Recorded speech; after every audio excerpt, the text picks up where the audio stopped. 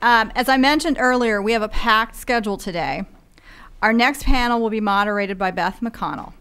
Beth serves as the Executive Director of the Media and Democracy Coalition, of which the ACM is a member. Beth joined the coalition staff in May of 2007 and works to link together local, state, and national organizations around media policy initiatives and provides strategic backup support to those efforts. Beth was the director of the Pennsylvania Public Interest Research Group from 2002 through 2007, where she led the organization to victories, including winning the release of patient safety data from hospitals that can save lives, giving consumers tools to protect their personal information from would-be identity thieves, defeating a plan by the IRS that would have allowed the sale of consumers' tax returns, and expanding health care access to tens of thousands of Pennsylvanians. Beth began her public interest career in 1993 as a citizen outreach director with the Fund for Public Interest Research and has extensive experience working with the media, developing strategic campaign plans, training emerging leaders, policy development and analysis, fundraising, crafting effective messages, and coalition building. She's perfect for this next panel. Welcome, Beth.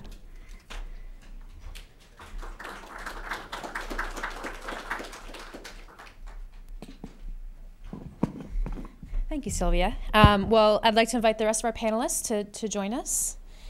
And while they're coming up to the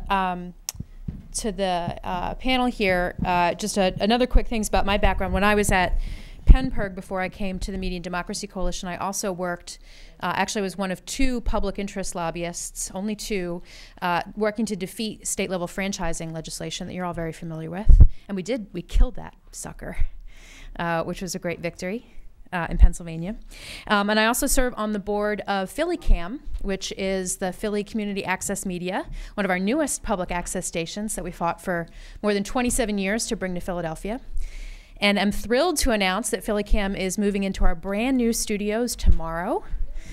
Took us 27 years to build it, to get it and build it. So if any of you happen to be in the region over the course of this weekend and want to stop by, PhillyCam is part of an open studio tour. So Saturday and Sunday from noon to 6, if you want to hop on the train and come up to Philly and check out our new studios, we'd love to see you there. And you can find out more about that on our website, phillycam.org.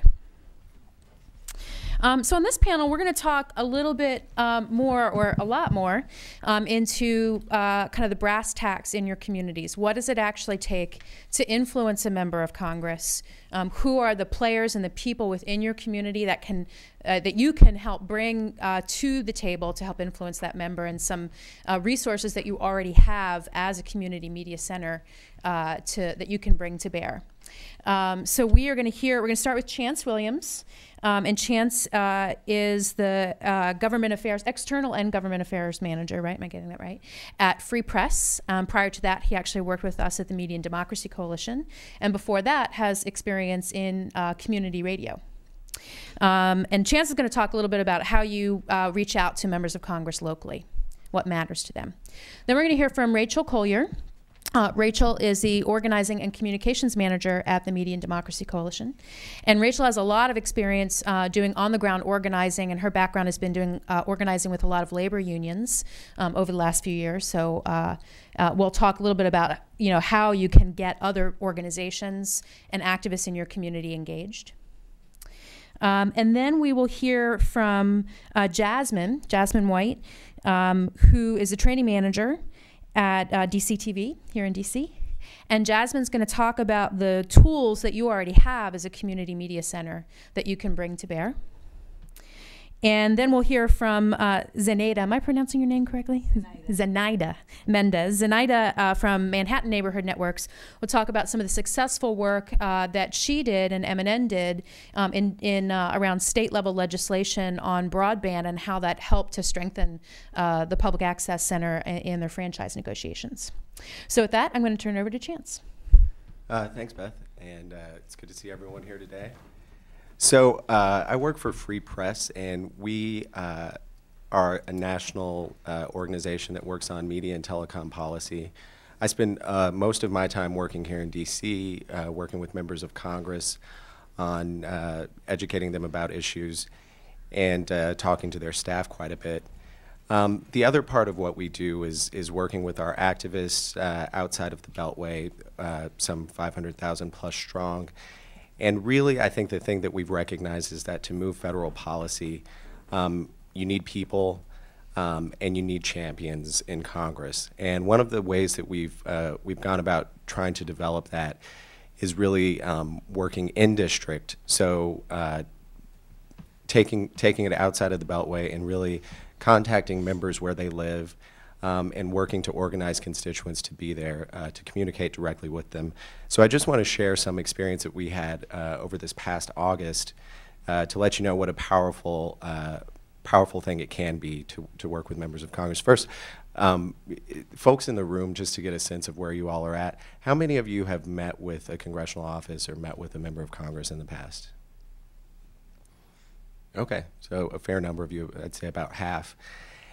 And I think with PEG stations, you all are in a really good position advocating for, the CAP Act, et cetera, because members of Congress and elected officials, I think, first and foremost, really understand what the local media landscape looks like, and it really impacts their ability to communicate with folks, to talk about the issues that they're working on, and frankly, to get elected. The amount of money that it costs to run the ads that it seems to be necessary to get elected is huge, and they know that they're being squeezed out of local coverage with broadcast stations, and often a PEG station is the only place that they can go to communicate directly with folks.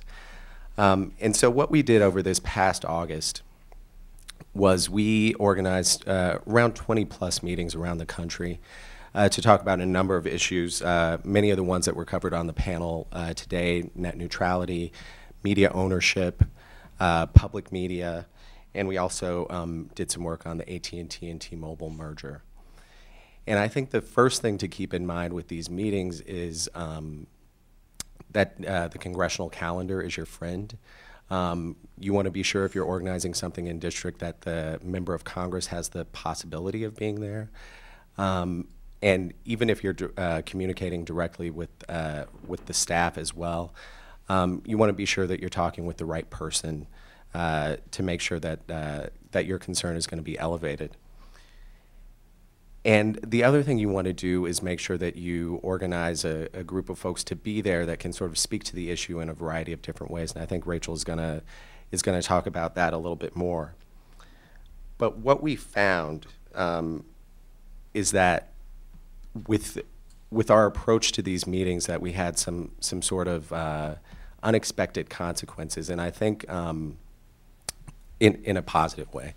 And something that Brandy said really resonated with me, and with the way that I approach this work, is that having everything you do being an organizing opportunity, and that's certainly the way that we approach these meetings. So it's not just about the policy fight at hand. It's not just about communicating that particular interest or that particular policy position. It's really about what can you build and what can you make from having a meeting of folks in your community.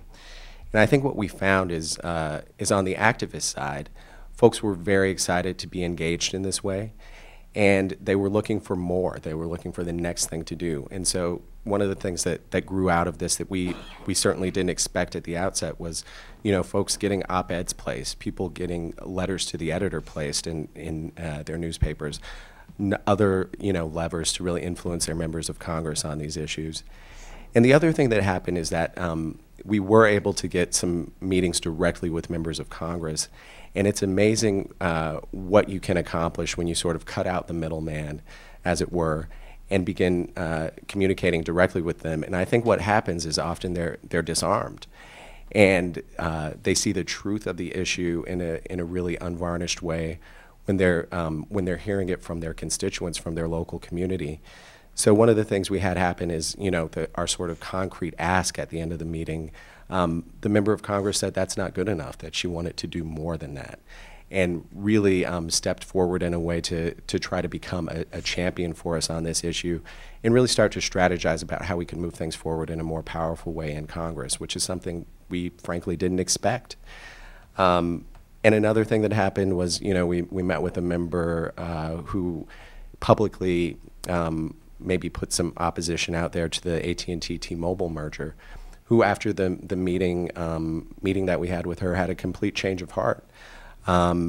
and really has come out against it. So, you know, I think you can only get what you ask for, and to go in there and to have the conversation, really some amazing things can grow from that. And I think what the seeds that are planted in sort of planning and organizing these meetings and executing them is really a launching pad for deeper organizing work in your communities, which I think some of the other panelists are going to talk about now. Great, thanks, Chance. Rachel? Great. So I just wanted to sort of get a sense of some of the activities that y'all have taken part in from folks that are in the room. So how many of you have ever had a local politician use your station? Yeah, it's a pretty common form of talking to the community and getting issues out there. How many of you have someone dedicated to outreach within your station to new organizations or nonprofits? Does anyone do outreach? Okay, so a few folks. And how many of you have regular nonprofits or organizations that use your station regularly? Pretty common. And how many of you have regular producers that work with you? Know you, need you, love you, right? And how many of you have... I'm sorry? Could be, of course. And how many of you have ever participated in something like a fundraising drive, or whether it's for your station or you know, in another capacity, fundraising? Okay, so from what I see as an organizer is that within your community, I get a sense that there are a lot of you that are already doing the work that needs to be done, and it may just be thinking about it in a different light or in a different way. So taking a lot of the skills that you already know, a lot of the connections that you already have, and using them to better suit your needs and sort of push your agenda forward. So one thing I would like to say about organizing is that it can be done and done well, even if you don't have a pile of additional resources. Many of the stations that you all run have the advantage of name recognition, access to the airwaves, and local connections. And so the best place to start organizing is within your own networks. Think of the folks that use your station, that need you, that love you, that can speak to the value of why we need more community media, and develop them, turn them into spokespeople. Develop them with a specific goal in mind. You know, Brandy used an example of the constituent calling and getting information and then feeding it back. That's really valuable. Having somebody that can speak on your behalf and ask the politicians to do things coming from that neighborhood shows them, one, that it's not just about special interest, that it's about community interest, and makes it very real. Now, there are some politicians in offices that have to be contacted on multiple occasions before they even care to listen to an issue or think that it's real to the community. So the more people that you have that you can think about tapping and utilizing, as Chance said, bringing them to meetings or you know, utilizing their voice, the stronger you look as a community. You know, I like what Chance said about have everything you do be about an opportunity to organize. Ask people to make introductions and speak on your behalf and utilize those networks very effectively. So, for example, when you talk with nonprofits, politicians, producers, staff, organizations you already work with, ask them to be an advocate and support your station. Ask them to write your local elected officials or to go to meetings with you, or organize them with what you do best, make video. You know, utilize the producers, the folks who have access to the radio, and actually use those as organizing platforms. One of the things also that Chance sort of mentioned is making the ask. I think sometimes the most difficult thing in organizing, grassroots organizing, is really just making that ask and asking people to do what you need them to do. So many times we miss these opportunities, just we'll never get what we don't ask for. So be specific with people. If you think that they can help you make an introduction to or go to an office, you've got to ask. You'll never get what you don't ask for. Let's see. What else? Think about the different audience that you have as stations. Who do you have access to? You've got viewers, donors, producers, communities, organizations. Think about the value that they get from you. Capture that story and take it with you to talk to your elected officials. And I think that there are a lot of different ways that you can do that. one of the other really important things to think about when grassroots organizing is go to where people are and give them ways to engage. So what does that mean? Sometimes people are in your studio, right? And so you can start with them. This is already an audience that you can talk to. Sometimes people are out in the community, and I'm sure that most of you have folks that go out into the community and talk to people. So think about how to capture those stories and utilize them as a way to advocate for community media and in your interest. A couple examples. There was an organizing drive we were doing in Tennessee, and we realized that one of the areas that we were organizing in, most of the population was not able to read or write, and this was a letter writing campaign. So as you can imagine, that was an unforeseen barrier pretty quickly, and what we had to do while in the field was think about a way to tell these stories without asking people to do something that they couldn't do. And so what we quickly decided to do was start asking for video blogs. People were willing to speak on video, or even, you know, for folks who were like, oh, I don't want to, you know, I don't want my face, we could then, you know, record audio at least. And so it was a way to share stories that was, you know, not necessarily planned. So think about different ways to share the stories. Or think about, when organizing, really fun opportunities or creative opportunities to organize around your issue. So, you know, taking advantage of Valentine's Day as an opportunity to tell your politicians to have a heart and pass the CAP Act. Or, you know, one year we did a wish list for President Obama as he was coming into office, and had folks video blog about what they wanted the country to be like the following year. You know, so I mean, I think that there are really interesting ways that you can use the medium and the skills and the talents that you already have available and use it to talk about the issues that are most important to you. So identifying your targets and what motivates or influences them. So sometimes it's about bringing 50 people into a meeting, or it's about staging a huge protest, or sometimes it's about getting 1 or 2 key influencers to help your cause, help champion your cause, and influence the decision makers. So think about who your target is. You know, if you're trying to move a congressional representative who say their most important thing, they're a staunch advocate of child's rights, say that's what they care about, that's their pet cause, that's what they came to Washington to run on. Well, how do you make a connection to them on their issue? Maybe you think about who uses your network. Maybe there are some organizations that do a lot of children's education or children's rights work. And so thinking about how you can tap into these networks and utilize, you know, 1 or 2 small asks of people that may be key influencers of your target and decision maker. So think about something like that, what motivates them and how you can do that. Because sometimes it's not about the largest voice, but the most important voice. And I guess just to sort of wrap up and add just a few more things, I mean, I would say that this isn't about adding a bunch of extra work into what you're doing, because it does sound like a lot of what you're doing is all of the skills and talents are transferable. So now it's just coming up with a longer term plan and thinking about how to utilize what you have available to you and turn it into a campaign that could be beneficial to help pass CAP Act in your communities, or give your communities a voice. So that's sort of, I think, where I will stop and let you all talk. Great. Jasmine? Good morning. Good morning. I do not have a lovely placard in front of me, but I promise you all that I am, in fact, Jasmine White. Sylvia asked me to speak briefly today about best... Arizona, we have to ask you Friday. Exactly. So I needed to make that announcement so everybody knows who I am.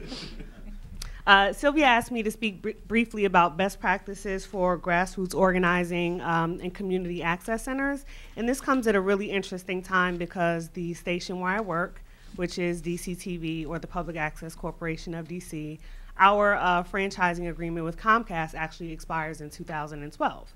So we're actually working at this moment with the Office of Cable Television on our community input meetings and doing our needs assessment, and a lot of the work that we're doing with our members in the organizations and the people in DC. I think some of the lessons that we've learned in organizing for this process, and also the strategies that we've used, could be applied to CAP Act as well. So that's basically the premise for the points that I want to make today.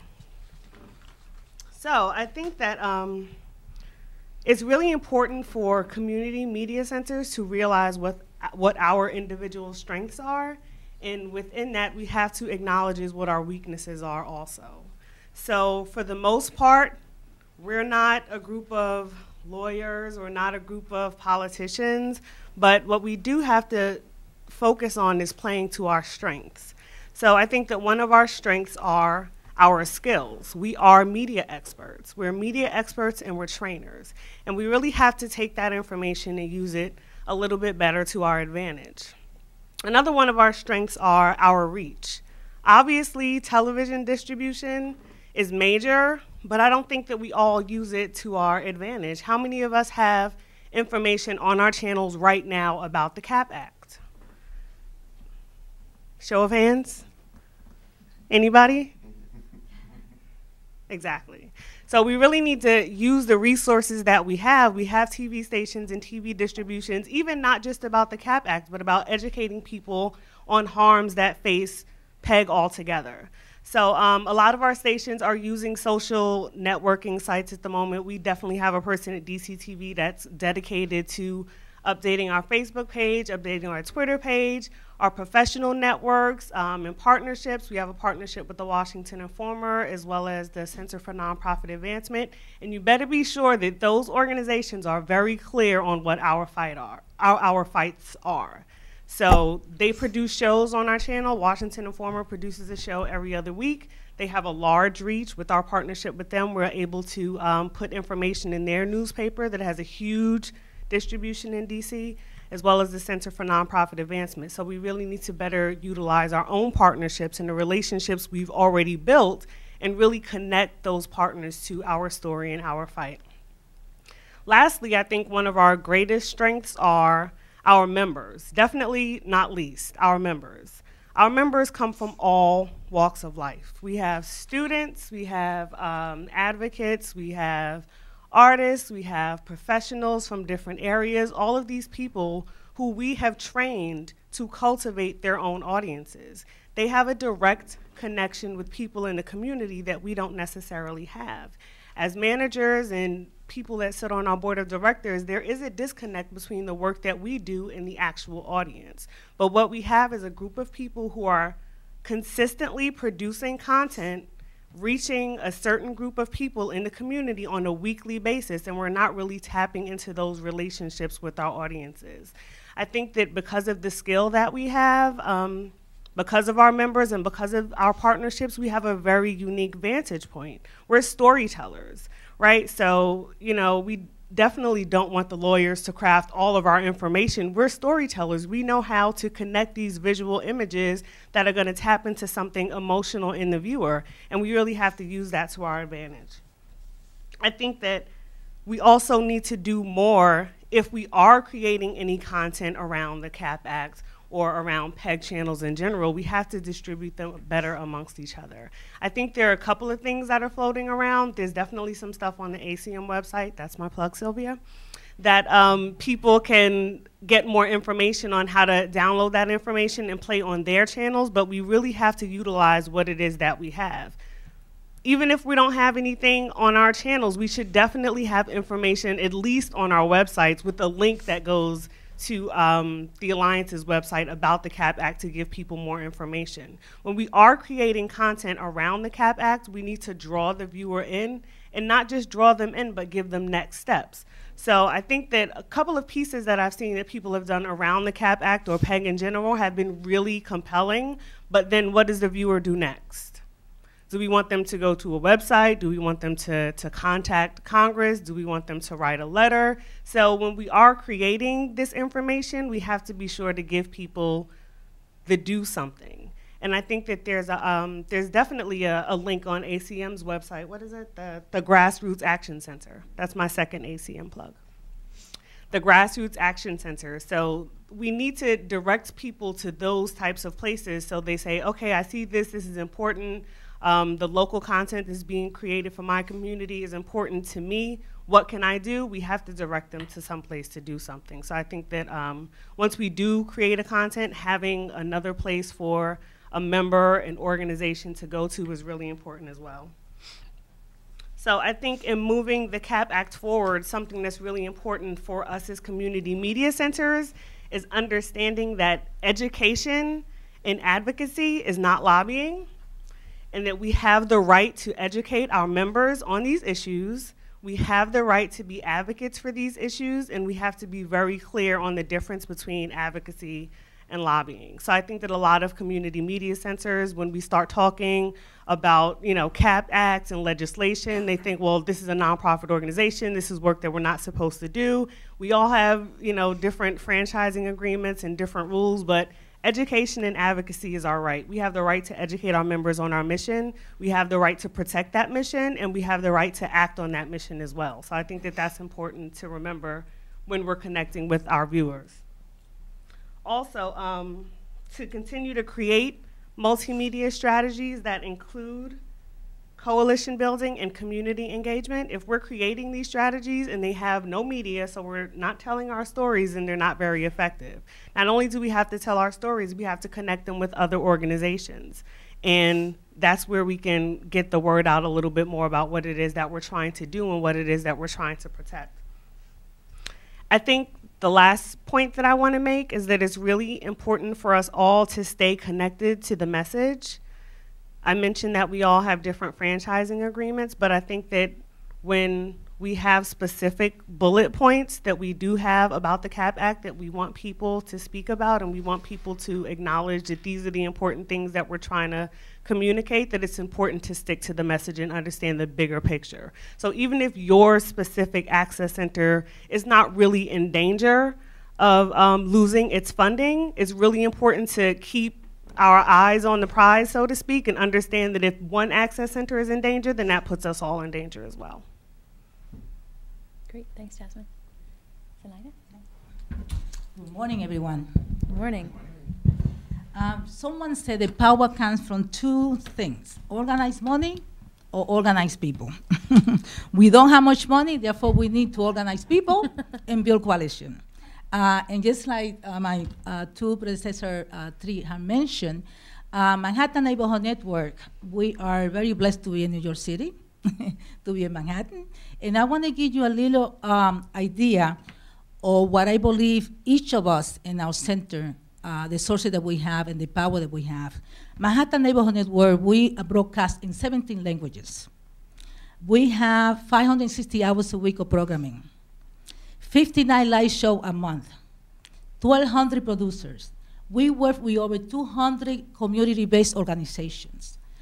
We have some national shows, such as Gay USA, Democracy Now! And we believe we are the largest broadcast, cablecasting or regional programming. Therefore, we take advantage of those opportunities. Since 2006, we've been organizing constantly because of our franchising agreement. It's taken us over 4 years to reach our agreement with Time Warner Cable. We did 2 years ago with Verizon, and we still have one more to do. In the mix of all this, what we do with our producers and our community groups, we have regular mix and mingles, which means that we make sure that we have meetings with them. We keep them abreast what's going on. When there are hearings in the city council that pertain to cable or anything like that, we already have people ready to mobilize and to go downtown. The same thing in Albany, the same thing here. We also have a new facility in the Upper East Side in El Barrio, in East Harlem. Last week, we had a meet and greet at the facility. Congressman Charango was there. Our state senator Serrano was there. Our local councilwoman, Melissa Malviverito, was there. And why? Because every time they go out somewhere, people say, well, I just saw you last night on television. They say, you saw me on television? Where? Oh, I am in because the network don't cover them. Even we have a New York one, which is supposed to be local programming, very seldom have our local elected official. We work very closely with good government groups, A Common Cause, and the League of Women Voters, organizing and making sure that they have a voice. So therefore, it is critical for us to continue to use what we have. And what we have is, in our case, we have 4 television channels. We have thousands of producers. And we make sure that they know also what are the legislations and the policy that are affecting and will continue to affect us, and what will be important for us to continue to be on the air. And we're here also to make sure that even though Manhattan Neighborhood Network and the New York City Public Access Center might not be in danger, we're here because we understand that when one is in danger, we're all in danger. Therefore, we're here supporting everything that ACM does, and we will do that because we understand that this is a must. Grassroots media is in danger, and we can see, but at the same time, if you've been following what's going on in New York, we, MNN and Public Access were the first one to cover Occupy Wall Street since the very beginning, way before it went to mainstream media. Without us, many people would not have known that this is going on. And we can name so many numerous things that are going on. We work very closely with our community boards, which New York City is divided by community boards, so each of our community boards have programs in our cable channel.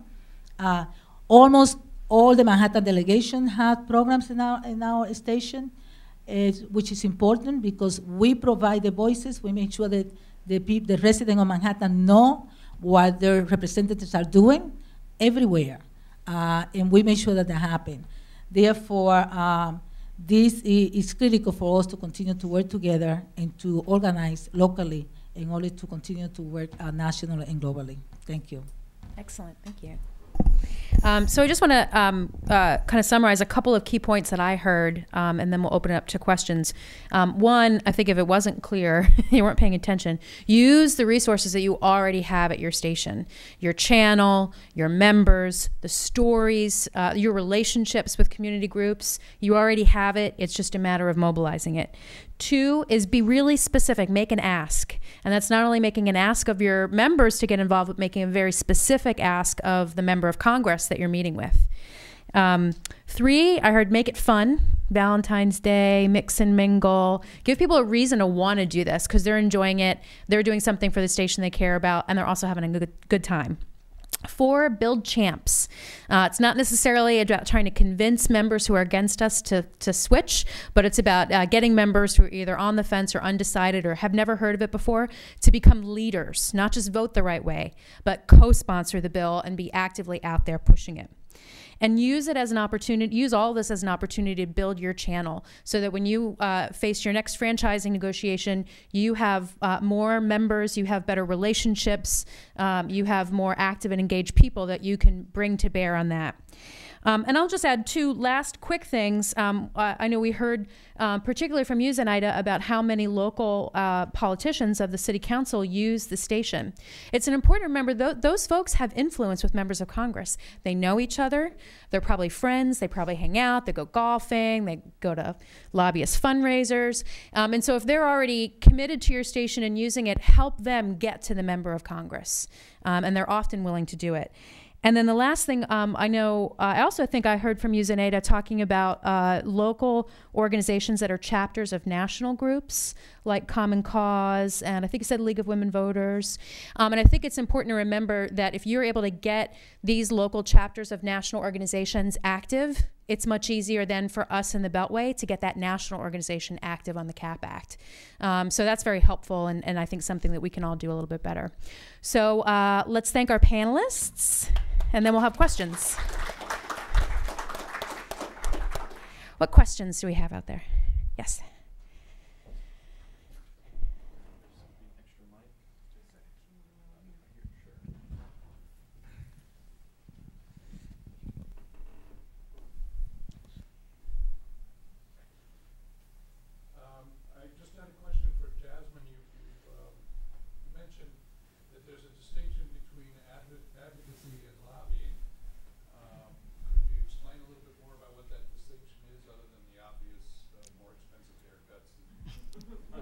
And can you tell us who you are and everybody introduce yourself? I'm Jeff Wheeler, come from the town of Yorktown in New York.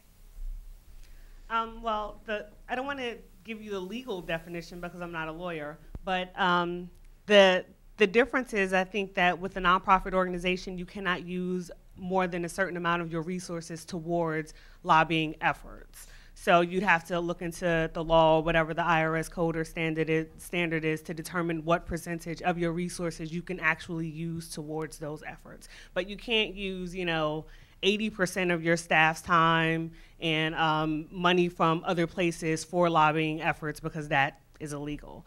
But since I'm talking, I just really wanted to reiterate a point that Zenaida made about having people ready to mobilize and people ready to move is really important.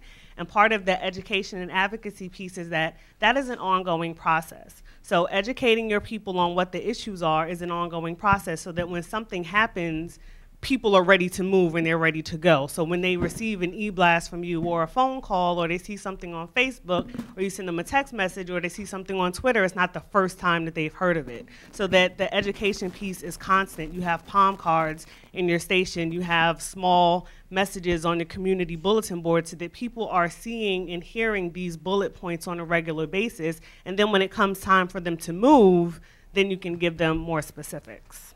So I think having people ready to go, is really important so that when the time comes where we need people to do work, we can't really spend that time to start the education process. We just need them to move and to be at a specific place and to do something. And just a really quick thing on the distinction between advocacy and lobbying. Anytime you say support House Bill 1234 or tell Congressman so-and-so or email Congressman so-and-so, that's lobbying, and so it counts under some sort of percentage of your budget. But anytime you say support public access, protect public access, save public access for all these reasons, and you're not talking about specific legislation, you can do that as much as you want. It's really when there's a specific bill that you're asking people to do something on, whether those are members in your community or the member itself.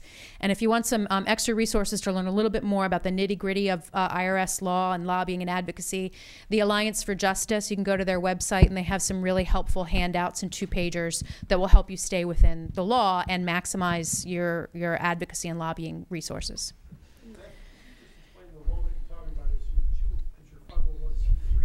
Right. Sure. I'm Jerry Letter with the Alliance for Community Media, and Beth's given great advice, but I want everybody to understand when she says so you don't violate the law we're talking about is your tax status. Exactly. Right? There's not a law about lobbying. The law is that if you exceed a certain percentage, then you place your tax status in jeopardy. One of the things that the industry will do often is they will oversimplify or simply lie about what the law is. And will say to you, you can't do that. That violates your charter. That violates your 501c3 status. And that's just not true. And Beth, I think, again, gave you a source of terrific information. If you want to go to someone that's seen as not necessarily being so allied with us, you could even go to the nonprofit organization as an association for nonprofits, and that also talks about the numbers. Actually, at every one of the Alliance's meetings, we actually go through what those standards are, and we've yet to find even our most politically active group comes anywhere near the number. Yeah. So don't let it retard your efforts. Great, thanks. Rachel, do you have a point? And then Mitzi. Yeah, I was just going to say, and there are a lot of tools that you can use that can help you with that without doing a lot of work. Plugging the ACM website, going there, linking to that to lobby on behalf of the CAP Act. That's not a lot of extra time or resource. I mean, that's somebody, who updates your website, linking something that takes them 5 minutes. If you want to do more specific local advocacy, there are a lot of tools online that you can get. Actly is an online petition site. Care2 is an online petition site. Change.org is an online petition site. And what you can do is go there and in 5 or 10 minutes set up a little automated petition that would say, you know, support MNN's drive to do this or something like that. And it's very specific to your station. You can customize it. And then it's already in a community of people who care about this. And you can link it to your website. And so, I mean, there are some really simple tools that you don't have to be a web designer. You don't have to, you know, actually put in a lot of time or effort. And you can then allow your online community to take action and give you support as well. So I would just say that's how you can put it in practice easily. Mitzi? Hi, Mitzi Herrera of Montgomery County, Maryland. The question I have for you is, in Maryland, because of the way the House came out, we don't have any members who sit in either committee, in the House or the Senate, on the right committees. And if you look at the subcommittees, it's an even smaller number of states, and some of those states have gone to state franchising. So my question for you is sort of an inside baseball Washington broker game.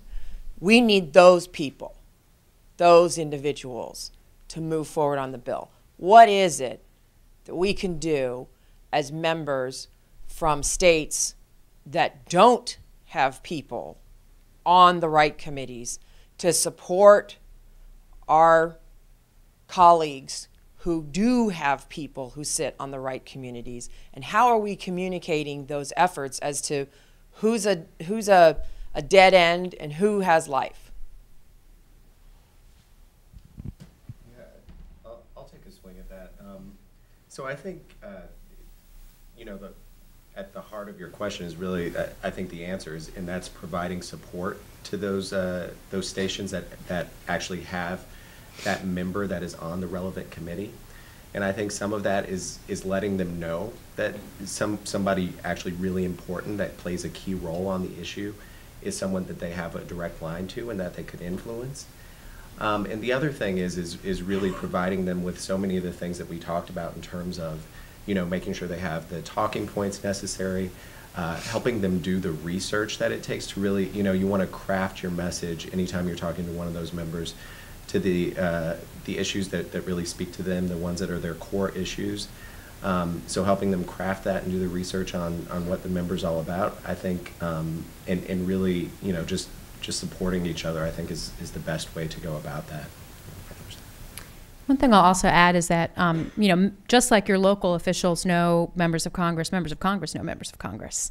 And so even though we might not have the key champ on the committee, we have a key champ someplace else that might be good friends with those that are on the committee. And they trade all kinds of favors all the time, probably stuff that would make our hair go gray if it's not already, the kinds of stuff that they trade back and forth. So to the extent that we can get a member that's not on the committee to put pressure on those that are, that helps build more champs, even in places where we maybe don't have a station that's active or a station that has the capacity to engage. That's one other way to think about it. One more thing I'll say is the national partners that, you know, of course the Alliance for Community Media is keeping track of what's going on nationally, but then organizations like the Media and Democracy Coalition, the Open Technology Initiative, you know, Free Press, we're all in communication with a number of members and I think spend a lot of time focusing on those committee folks. So I think we can be a big resource, and I would certainly encourage you to call on all of those organizations to sort of figure out your way through some of that. I just wanted to add, don't be afraid to ask your representative to reach out to whoever you need to reach out to. They talk to each other, they're negotiating constantly. And many different issues that, like you say, we might not want to know about. Therefore, ask for them to reach out to that person that you need to. Well, okay, so let me put you on the spot for a minute then. You have Serrano, who's a powerful member, as a co-sponsor, and he co-sponsored the last time. So have you asked him to reach out to Towns, who's from New York, or Pallone, who's from New Jersey? Definitely. We constantly talk to Serrano and every other member and to make sure that they know we need more information. And with even though Serrano is in the Bronx, Town is in Brooklyn, we talk to all of them because we go to also locally. We also go to many fundraisers and many activities that our representatives have. So they're always there. So we take the opportunity to make sure that we mention whatever it is that we are working on. One thing I did want to just add about the importance of being in direct contact with your member, no matter if they're on the committee or not, is a lot of times it's the people that aren't on the committee that end up causing us problems in a lot of the issues that we work on. So it's those people that might not be as closely connected to the issue, that aren't really keeping it top of mind, that often end up on letters that can be very, very damaging. And at that point, it just matters that it's a member of Congress. It doesn't matter what committee that they're sitting on, for the press cycle to sort of take hold of it and really do a lot of damage to your issue. So I think it's, no matter what, it's important to be in contact with them so they recognize that it's an issue that's truly important to their constituents.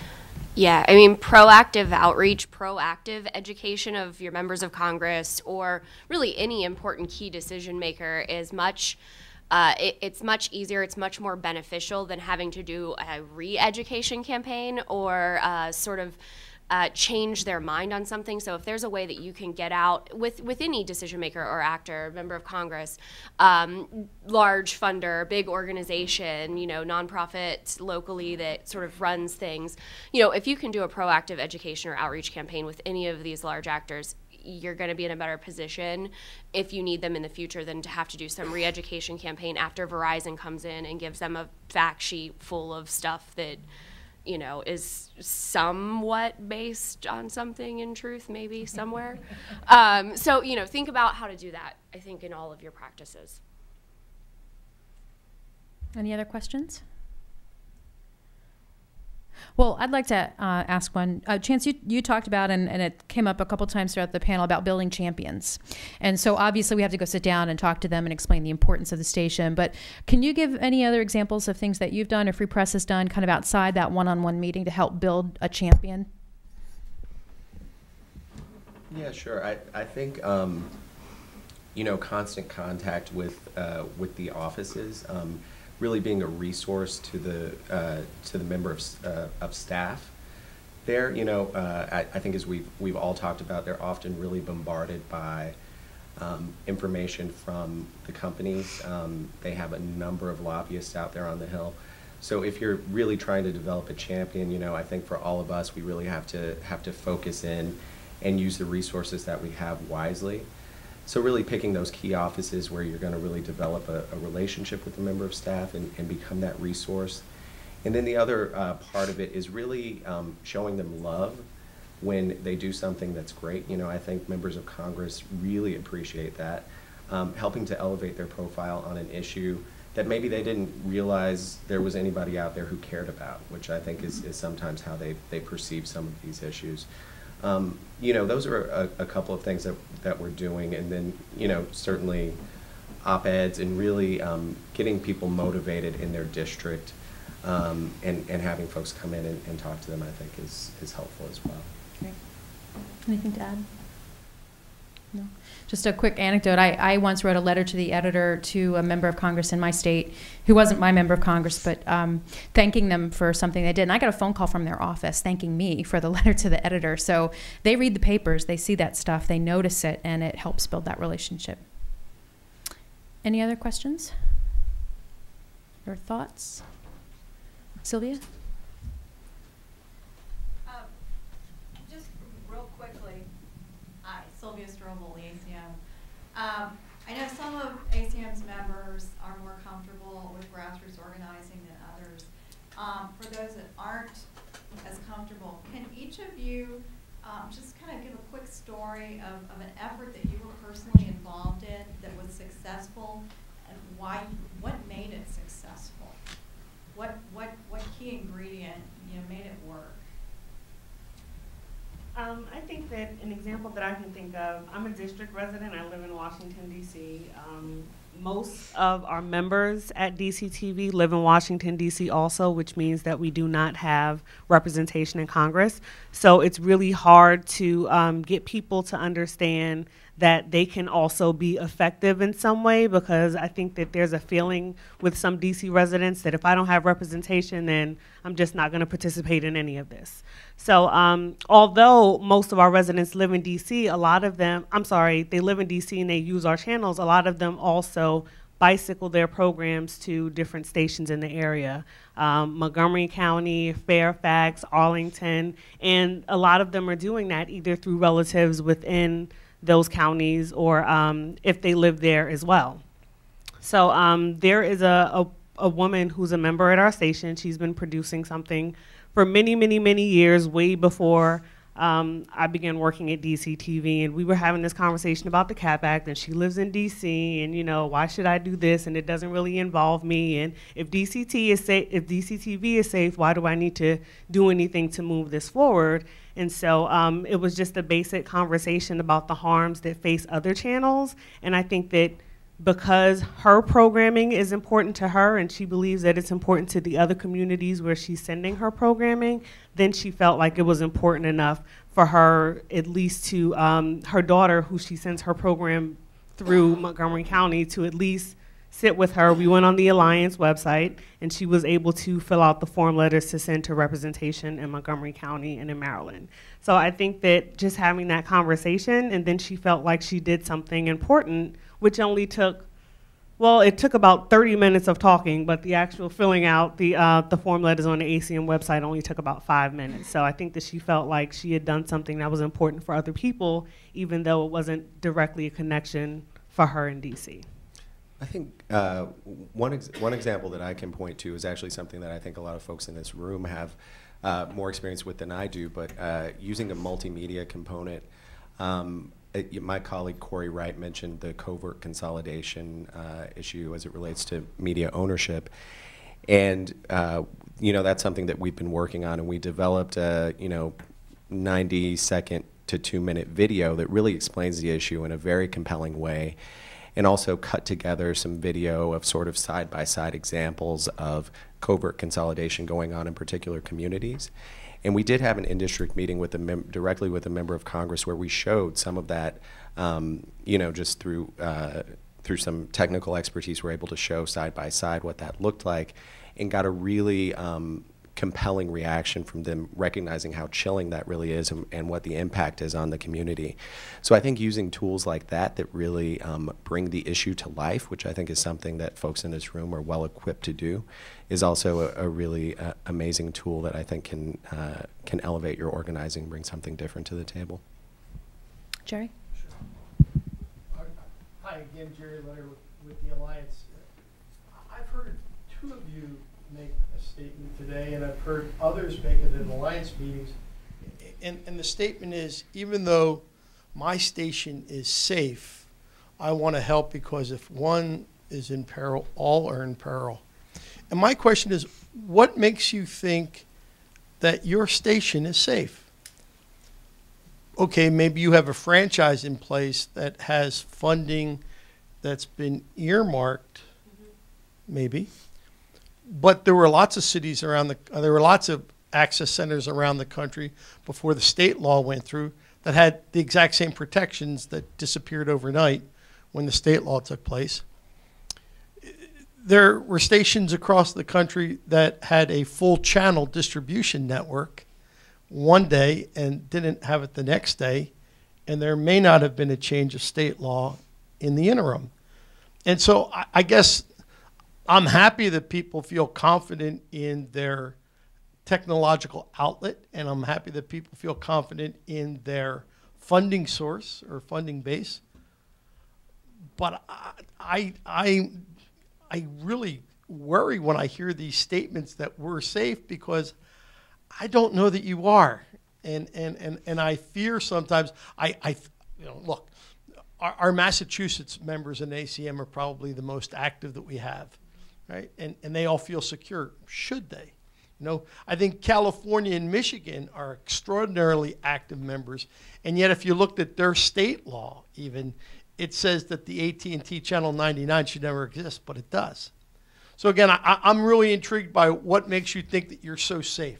Well, you You are absolutely correct. A couple of years ago, Assemblyman Brodsky in Albany decided that he wanted to move the franchising agreement to Albany. Right now, all the negotiation is done in New York City through the City Council.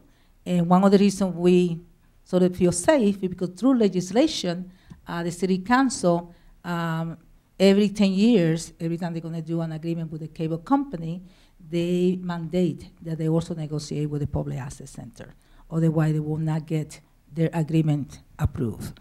And that's why we are constantly working with our elected officials, with the local elected officials, so they know what we're doing and keeping them abreast. But nothing is safe, and that's why we're here, because we know that we're fragile. But when we say we're safe, because we are doing what we need to do to make sure that we keep everyone abreast of what's going on. And when that legislation, or that proposed legislation from Brodsky came about, we were able to mobilize not only in New York City, but statewide. And all the members of the City Council in New York said, wait a minute, you're not taking this to Albany.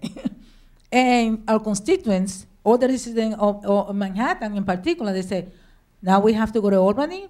We just had a hearing in the City Council, and we brought 500 people to speak. It was a hearing that was supposed to be from 10 to 2. We were there until 7 o'clock, and people were not everyone got to speak. Therefore, they know that we are a force. And that's what we're talking about. We have to constantly organize, constantly bring, have people like ACM, have people in Albany who are going to tell us what's going on. And anyone trying to sneak any legislation or policy or regulation, they're going to harm grassroots media, that we are ready to move on. I think that the term safe is relative, and I think that it's all about perception.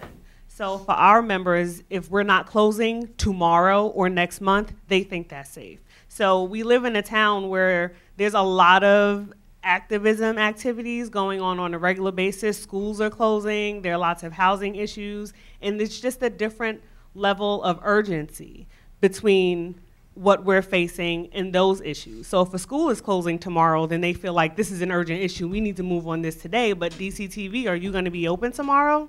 Are you going to be open next month? So those things we're certain of, that at least we'll be here for that period of time. So it's not safe forever, but when they're comparing, when they're thinking about things that's on their agenda that they're advocating for and that they're fighting for and that they're working for, they're thinking of those more urgent issues that they're facing in their communities: housing, food, parking issues, not whether or not this station will be open, because we will, at least for the next month.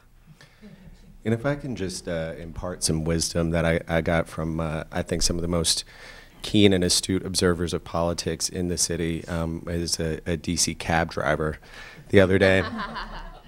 But he, I was heading to a meeting on the Hill, and we were talking about politics and a number of things, and he said, in politics, you never take anything for granted. And I think that's a really important lesson that we can all take. Certainly those of us that are working on national policy. I think it's really easy to get swept up in an idea or a feeling. I think there were a lot of folks that assumed that the fight around the issues that a number of us work on might be a little different, a little bit easier with, when different people came into office. And, I think what we found is that our opposition, the folks at the corporations, are incredibly skilled and very resourced, and the ground will shift beneath your feet if you're not watching it. So I would say, ever vigilant is the only way that you're ever going to be anything close to safe. Yeah. Recognizing that folks have different situations, different franchise agreements, different ways that you operate, different constituencies, like all of these differences can put us in different silos and make us feel like we're all alone or that we're special or unique. But when it comes down to it, we're all fighting the same fight against the same common enemies, and those enemies are bigger, more powerful, stronger than we're ever going to be unless we all stand together. So it's whether it's this issue or others, it's about supporting each other and giving a united front, even if it's not directly going to affect you today or tomorrow or in 2 years, because this fight can come to you anytime Verizon decides to come to that state, or Time Warner decides to introduce a bill, or, you know, we've seen it with the municipal broadband fight. You know, they're relentless. They will try for 13 years in North Carolina to introduce the same bill, and you know, eventually they'll win. So we all have to recognize that we're all in this together. So. I just want to pick up on something that Jasmine and Rachel both said. I mean, Jasmine, you talked about the important issues that people are facing every single day, their schools, their public health. Rachel, you talked about the silos that we can sometimes get in. And I think some people will be motivated by protect public access for public access sake, but I think most people will be motivated by protect public access for the sake of our schools that are about to close, for the sake of our public health that's being threatened by the local power plant. And so I think the better we do a job, the better job we do of making about public access, about the issues that are facing our community, the more people are going to be engaged in them throughout the year, just not when it matters, so to speak. Not when there's a crisis, I should say, because it always matters. Any other questions? There's always a crisis. So then always, they will always be engaged. I mean, I don't know if this is right, but I mean, I would be interested to know about successful campaigns, opportunities and challenges that folks have had in the audience. I mean, I guess that's a backwards question for you all. Hopefully in 4 or 5 months I can come forward. Okay. Yeah. Okay. I'll get back. I'll just comment on something. Hap Posh from Public Media Network, Kalamazoo, Michigan again.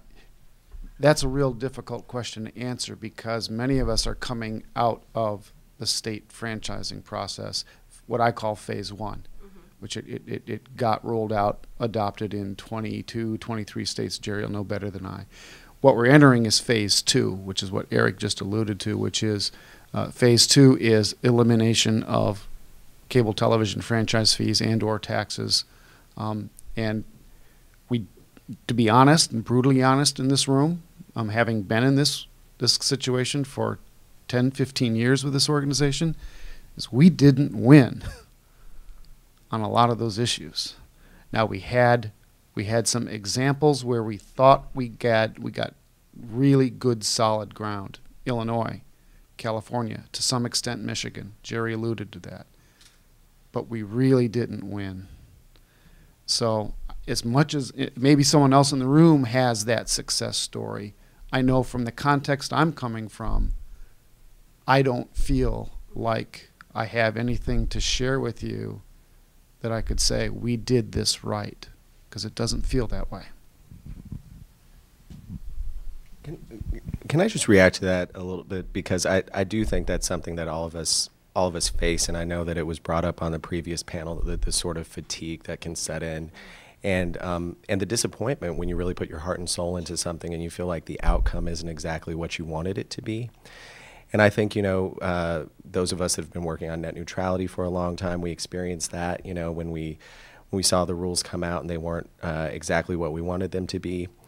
But really grabbing your bearings and getting it together to fight for another day is an important part of that. But I think beyond that is the learning opportunity that exists, you know, whether you win or lose.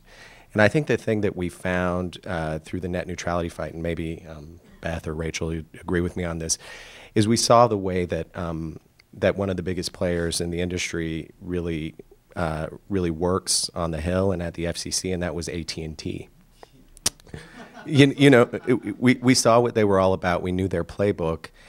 And I think most recently when we've been doing some work opposing the AT&T T-Mobile merger, a lot of what we learned in that fight that ended up in a loss for us, we've been able to use as we've done advocacy on the merger. When we were putting together our target list for the meetings that we were going to have in district, we knew who to go to. You know, we knew the places where they had influence because we had seen it play out before.